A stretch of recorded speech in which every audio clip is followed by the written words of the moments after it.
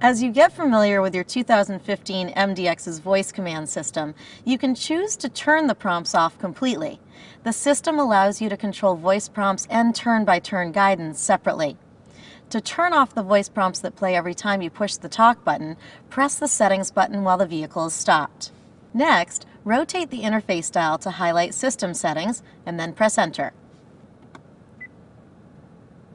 Now, jog the interface dial to the right 2 times to select the Voice Recognition tab.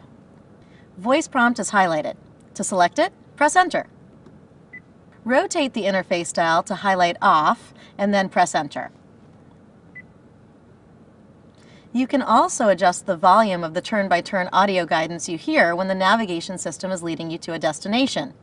Or you can turn it off completely. Rotate the interface dial to highlight Guidance Volume and press Enter.